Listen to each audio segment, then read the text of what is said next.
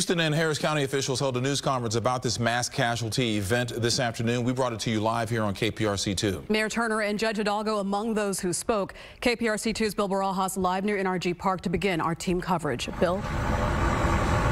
Well, a lot of new information and some disturbing new details involving a security guard that may have been drugged using a syringe. All of that coming from a press conference that was held in the parking lot of the Wyndham, which is just across NRG. I heard you guys mention hospitalizations. They were updating us today, authorities, where they tell us 25 people were taken to the hospital, including those 8 victims that died. 13 remain there tonight. What was supposed to be a night to remember quickly turned tragic.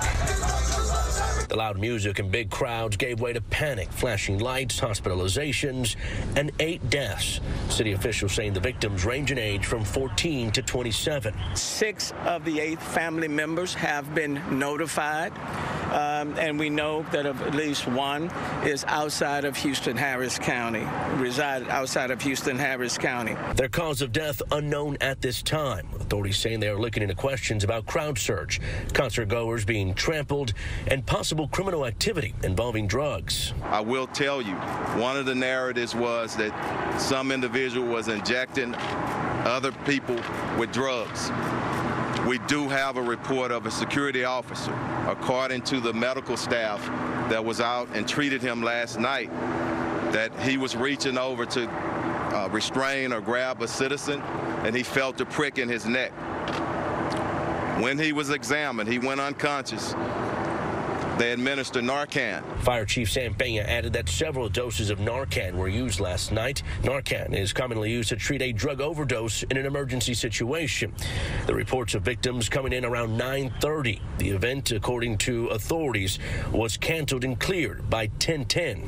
From the time that the mass casualty incident was declared to the first unit on scene was 2 minutes when we began to make patient contact.